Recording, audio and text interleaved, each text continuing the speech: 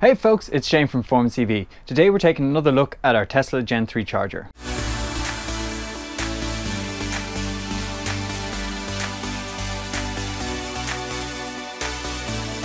Hey folks, welcome to the channel. Thank you so much for joining us.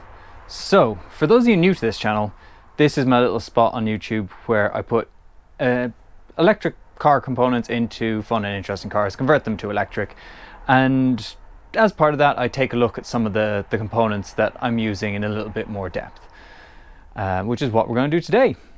For those of you who aren't new to the channel, I need to apologize for the distinct lack of content over the last couple of months. I've just been ridiculously busy with work and personal things, and I've probably only managed a couple of hours work on the car in that period, which is really a bummer, but we're back at a point where I can start working on it again and I can get out more content, which brings me to today's video. I've started going more in depth into the Tesla Gen 3 charger, and actually I wanted to just focus on one component today and just be able to get some, something interesting out to you guys outside of my usual weekend schedule.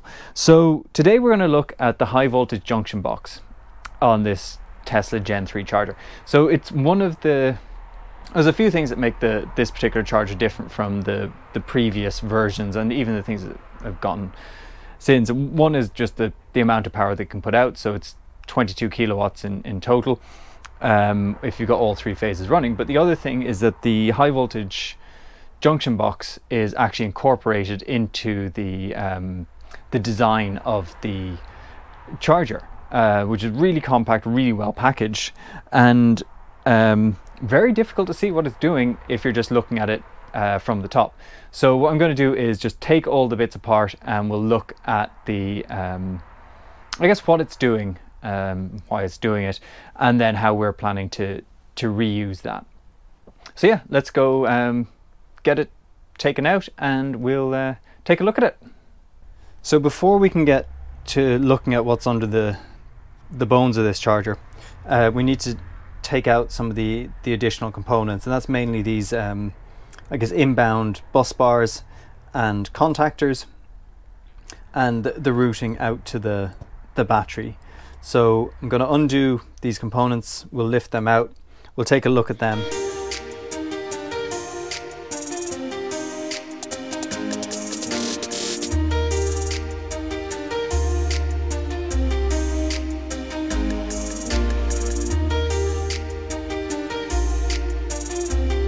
So most of the screws that hold down this board are actually the ones that we took out to remove the plastic protection. Obviously we still needed to undo the kind of bus bar contacts, and now there's only one contact left. You can see it down there, and that's for the to connect the bus bars out to the rest of the car. So we'll get that undone and we should be able to lift this out.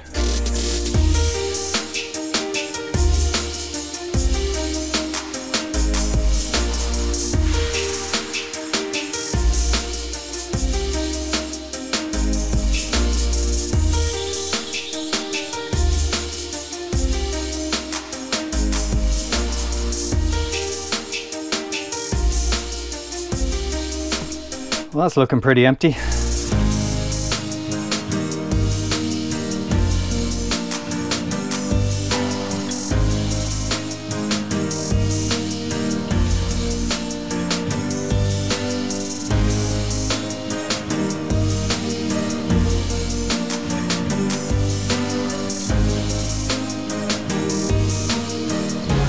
Alright, so now that we've got this apart, I can take you into a little bit more detail on it. So I didn't want to talk about this too much in the last video, mainly because it's rather difficult to show you what's happening here when it's in there, because there's a lot of things happening underneath as well.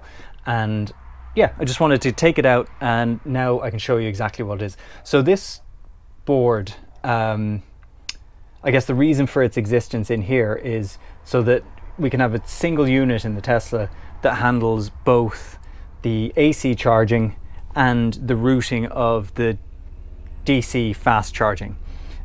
So basically we've got 4 inputs here, and depending on what type of electricity is being sent along it, it will either be sent through the charger to then come back out as DC, or it'll be sent straight to the outputs as DC. But let's take a proper look at this. I'll flip this over and you can see it much better. Okay, so where this sits in the charger, basically you've got your wires, your high voltage wires coming in here and connecting to the 4 points on it. Now what happens and the way that's routed depends on what type of electricity. So if this is AC, you've got your single neutral and then 3 live phases coming in, and they're connected to there. In the US version, I think there's just a single neutral and a single live, but the principle remains the same. So for the neutral that comes in, it goes straight onto the bus bar that connects to the individual kind of charging circuits, and that's this kind of one neutral input, and it routes to the other 3. The 3 phases for the live are routed more individually, so they're coming just to each one going to a single charger. And you can see in here that those lives are actually routed basically along the circuit board to each of the outputs.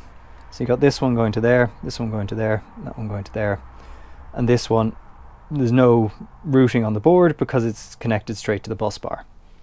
And as you can see there, basically because these are direct connections, there's no need for those contactors if you're just using this for AC charging. If you want to use this for DC fast charging, that's where the contactors come into play. And seeing it on its own like this, you can't really tell how it's going to be used. But if we overlay the bus bars onto it, you can see now we've basically got 2 pairs of contactors. So the wires coming into these 2, when the contactor is closed, based on the signals that come into it, and you can see the little points where the signals are connected to the circuit board, will go to that bus bar, and these 2 will go to this one. So this one routes down, goes along the outside, and that's actually our negative. And this one, which goes kind of on the inside, is our positive.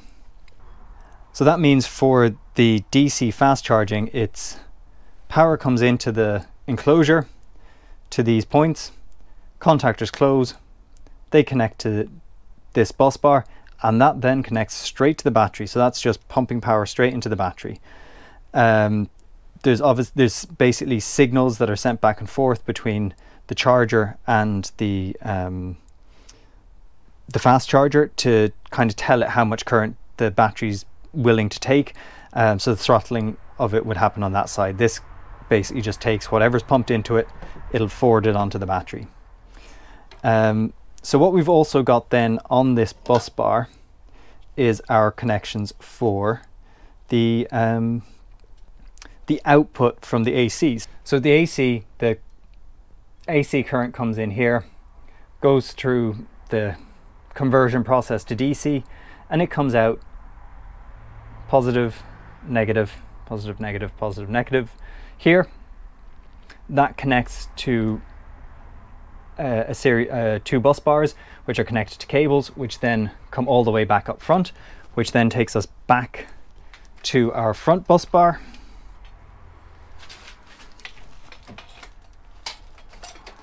I don't know why I'm calling this front.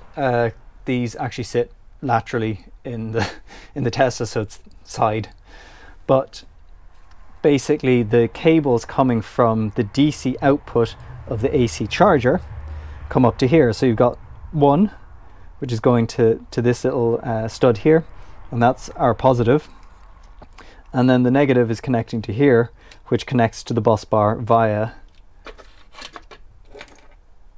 our large fuse. So there we have it. That is the high voltage junction box on a Tesla Gen 3 charger. I hope you've enjoyed this video. I hope you found it informative. If you like this sort of thing, or the job of kind of putting these things into you know, classic cars or older cars and that sort of stuff, then yeah, please consider subscribing to the channel if you're not already subscribed.